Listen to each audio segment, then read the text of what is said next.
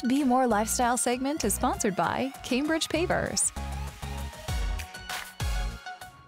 Well, so many homeowners dream of creating their own beautiful outdoor oasis, but they really don't know where to start. So here to tell us where we can begin is Charles Gamarekian, CEO and President of Cambridge Paving Stones. All right, well, welcome to Be More Lifestyle. So any tips on where to actually begin this planning process? Most important part of that process is you need to ask yourself, how do I want to entertain my family?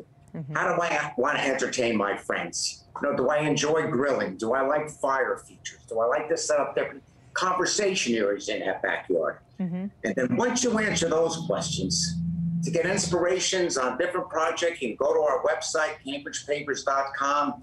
You'll see a host of photos on our social media, also in our design gallery. So that's the process. You need to decide how you want to use that magnificent outdoor room. That's what I was going to ask you. Where can people even go to get ideas and inspiration? But you're saying you had plenty of photos, right? It's on the website. Plus, we have software that you can download for free. Okay. And you can actually put in the paving stone, the wall stones, the kitchens, the fountains, the pergolas, and move it around so you have a good idea.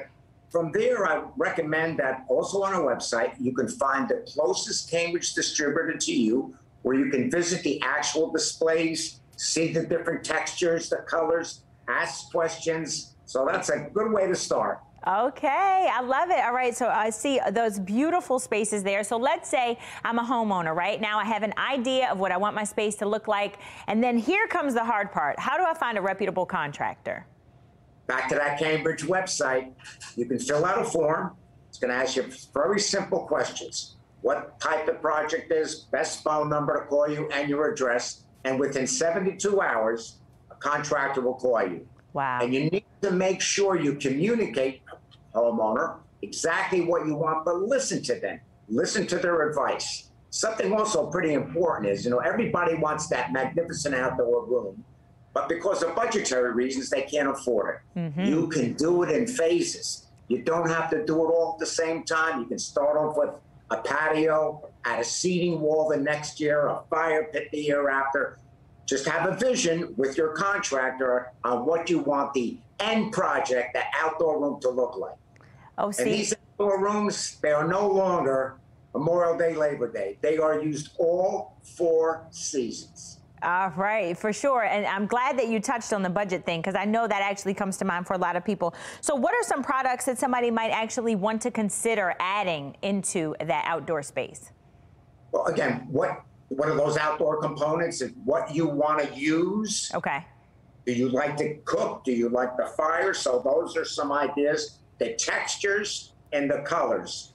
That's certainly something up to the mind of the consumer, what they like.